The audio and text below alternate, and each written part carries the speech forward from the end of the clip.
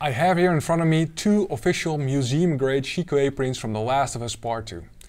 Leaving by art director John Sweeney and Ascent by environment concept artist Sebastian Gromann.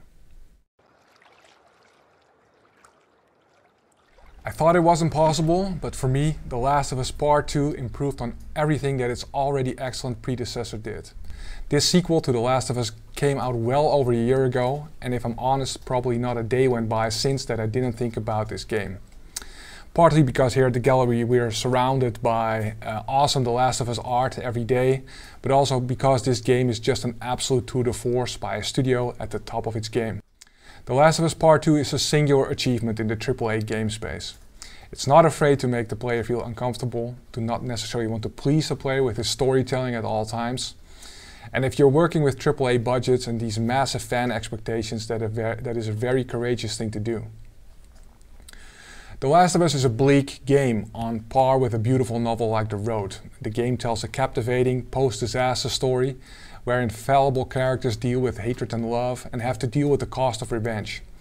It is a game that doesn't necessarily promise redemption or catharsis at the end, even if a print such as this, featuring one of the closing scenes of the game, might suggest otherwise. Looking at this print a bit more closely, the world building done through the writing and art direction in The Last of Us Part 2 are second to none.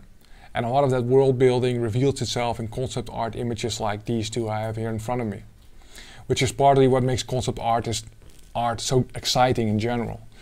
For example, players of the game might have picked up that every chapter in The Last of Us is colorized in a way.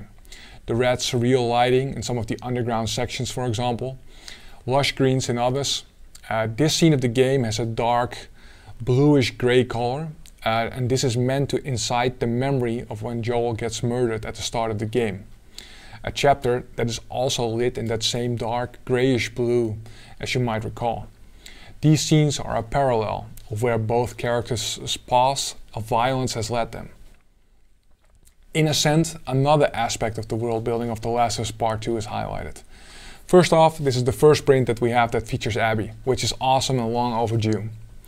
Because we didn't want to spoil the story, she was kept out of the first The Last of Us Part 2 art releases, and here we see her doing the ascent of a destroyed skyscraper in Seattle. Doing a destroyed post-apocalyptic building environment might sound straightforward, but to create something believable you have to think about things like, what is the incident that destroyed this building? How long ago was that?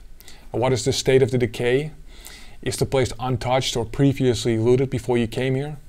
Is someone still living barricaded inside and has made some sort of shelter? All these things shape the environment you're creating, and that is part of the purpose of a piece such as this.